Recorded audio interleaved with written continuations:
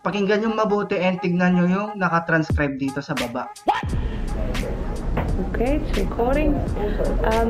So I'm going to ask you a few questions. So answer them briefly, or you can add something more if you wish. Okay. So in 5 minutes audio na yun guys, pwede ka nang kumita ng $1.33. Tingnan nyo dito guys, nakapag-earn ako ng $1 dito, 1.59, 1.79.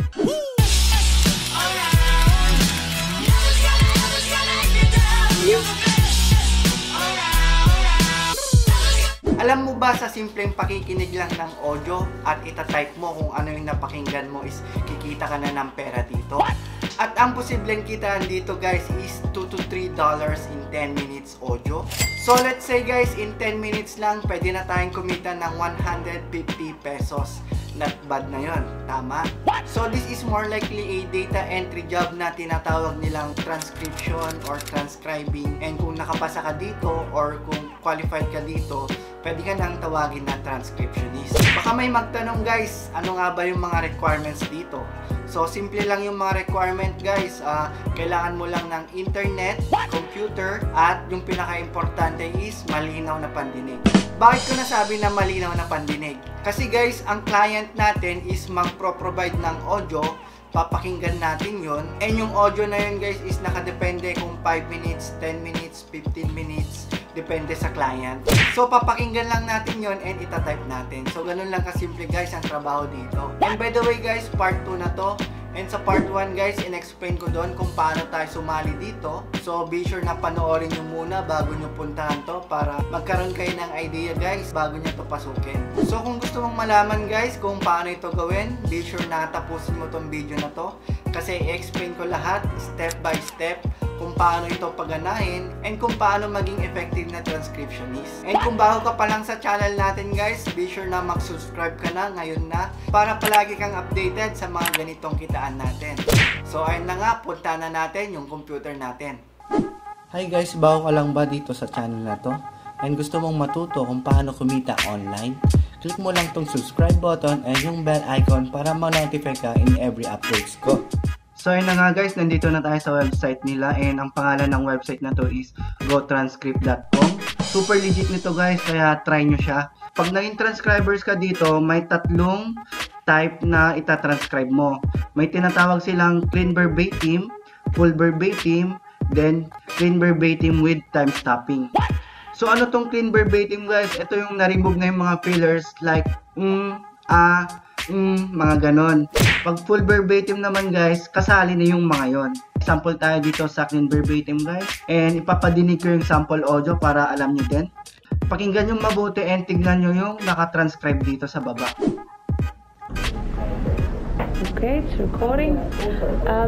So I'm going to ask you a few questions. So answer them briefly, or you can add something more if you wish.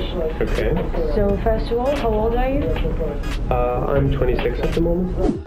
So napansin nyo guys, lahat ng fillers like tinanggal nilang lahat. Then ito, napansin nyo to, may tagging silang nilagay. Interviewer, interviewee, interviewer, interviewee. So ganun yung magiging trabaho nyo as transcriber. Sa full verbatim naman, pakinggan natin. Okay, it's recording. So I'm going to ask you a few questions. So answer them briefly, or you can add something more if you wish. Okay. So first of all, how old are you? I'm 26 at the moment. So pansin nyo guys, kasama lahat ng mga fillers. Then, transcription jobs available. Boom. Mapapansin nyo guys, ito na yung dashboard nila. And talagang madami yung client nila guys. Oh. Madami yan guys. Makikita nyo dito sa taas na yung available transcription job is 279. Then nakalagay na rin dito kung magkano yung babayaran pag natapos mo yon. So example guys, explain ko lang to per column. Nandito yung ID, ito yung code ng job mo, how fast you can deliver 2 hours within 2 hours. Tapos mo na yon. Tapos transcription time is 15 minutes to 20 minutes. So paano yan? Example yan guys, nagbigay si client ng 30 minutes video. Ang gagawin mo lang doon is yung 15 minutes to 20 minutes lang. So mag-start ka sa 15 minutes doon and mag-end ka ng 20 minutes. So, in total of 5 minutes lang yung gagawin mo. So, in 5 minutes audio na yun guys, pwede ka nang kumita ng $1.33. So, punta tayo dito sa audio proper. May tatlong file dito guys. Meron yung full video, ito yung full na audio. Yung pangalawang row naman is yung ita-transcribe mo mismo. So, nahati na siya. 15 minutes to 20 minutes, ito na yon. Tapos preview, ito yung papakinggan mo siya, hindi mo na siya kailangang i-download. Kasi pag click mo to guys, magda-download siya, ito, dinownload niya. Ayan. Tapos yan na, open mo yan, pakinggan mo, transcribe mo na. Itong preview naman, papakinggan mo siya online. Tignan natin. Ayan. So, pasensya na guys, hindi ko pwedeng ipadinig sa inyo yung audio kasi may privacy policy SIGO transcript na kung saan hindi dapat i-public yung pinapagawa ni client. So, paano tayo kikita ng malaki dito guys? Kuha ka lang ng kuha dito guys. Sabihin mo, isang project, kaya mong tapusin ng 20 minutes, 30 minutes lang, tapos kuha ka ulit. Ganon. For sure guys, guarantee ko sa'yo na makaka $10 to $50 ka dito sa isang araw lang. So, ayun na nga, try naman natin kumuha ng job dito. Piliin natin yung ito guys, tips ko lang sa'yo, kung kumuha kayo ng job dito, be sure na tapusin nyo. Kasi ang Go Transcript guys is nagra-rank ka din dito, nagpapalevel ka din. Kung mas mataas yung rank mo dito guys, mas madaming magagandang audio yung pwedeng ibigay sa'yo. So, try natin i-transcribe to. Transcribe. Ayan. So, ayan, may audio siya. Ito yung audio na mismo. Audio proper na yan guys. Tapos, ito yung mga hotkey. Mga shortcut key. Be sure na i-memorize nyo to guys kasi sobrang makakatulong to sa inyo. Tulad ng time stopping guys, ito makakatulong to sa inyo. Control J. So, yan. Try natin yan. Tapos, Control J natin. Yan, magta-timestamp siya. So, dapat kabisuduhin nyo din tong mga hotkeys natin para mas mapapabilis yung pag-transcribe nyo guys. So, may speaker 1 is speaker 2, Control X. Tapos, makikita mo dito guys yung ID, time left. So, inoorasan ka dito. So, dapat 2 hours tapos mo na siya. Ito, transcription time, 15 minutes lang, 20 minutes, full verbatim, time stopping not required. So, be sure na tapusin nyo yan guys pag nag-make a job kayo para hindi kayo ma-blacklist kay Go Transcript. Kung kakaumpisan nyo lang guys, pwede nyong i-refuse. Kung 5 minutes pa lang kayo dun sa audio na yon and alam nyong nahihirapan kayo, pwede nyong i-refuse guys. Be sure na wag nyo siyang i-refuse pag naka isang oras na kayo kasi mabablacklist talaga kayo kay Go Transcript. Bababa yung ranking nyo. Refuse natin. Yan. Then, dito sa tab na to guys, transcription jobs, nandito yung mga available jobs in progress. Ito yun guys, per person, isang audio lang yung pwede niyang gawin. Hindi pwedeng dalawa at the same time. Hindi pwedeng ganun guys, dapat pa isa-isa lang dito. Then yung finished, check natin yung finish guys. Ito. Ito naman yung mga natapos ko na and yung mga na-earn ko. Tingnan nyo dito guys, nakapag-earn ako ng $1 dito, 1.59, 1.79.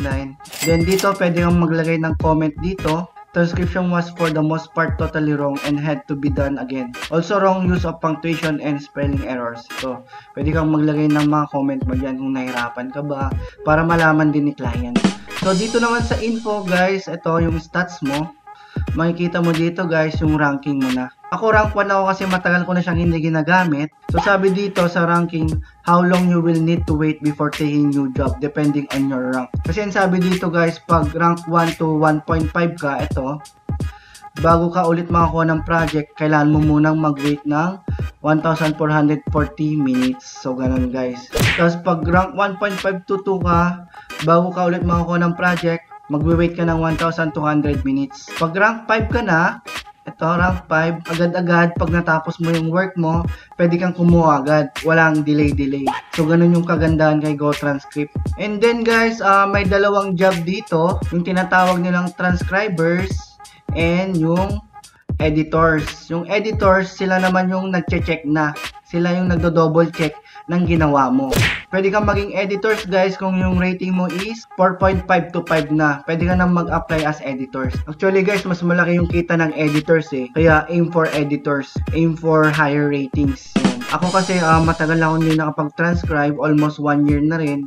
Kaya nandito ako, bumalik ako dito. Accept kayo ng accept ng job, tapos hindi nyo tinatapos, bumababa din yung rank nyo. So yun na nga guys, kapag nakapag-earn ka na, and madami na yung pera mo dito, show ko naman sa inyo kung paano siya i-withdraw. Punta ka lang sa main dashboard. Ito, makikita mo na may $1 balance pa ako dito.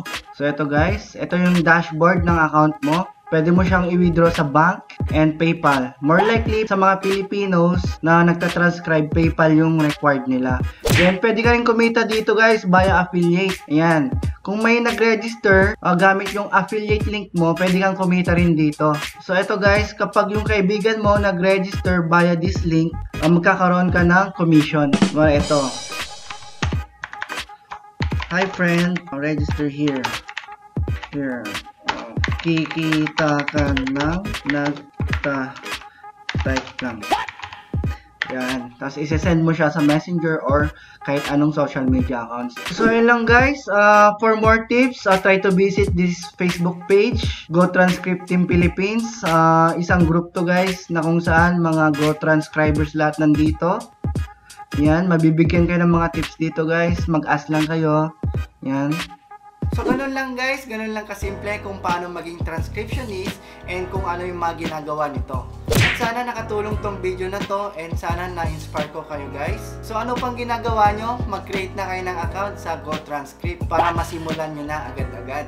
And kung nagustuhan nyo tong video na to guys and gusto nyo pa na mag-share ako ng mga ganitong tutorials, be sure na mag-subscribe ka. Ayan, i-click mo yan para palagi kang updated sa mga kitaan natin online. Mag-like ka naman para naman ganahan ako na gumawa ng mga ganitong video. Kung may mga katanungan kayo guys, mag-comment lang kayo dyan sa baba, binabasa ko yan. So yun lang guys, kita-kita tayo sa next video. Listen to me, but I have to be me, and everyone can see your anger is misplaced, and I'm gonna tell you, don't hate me 'cause I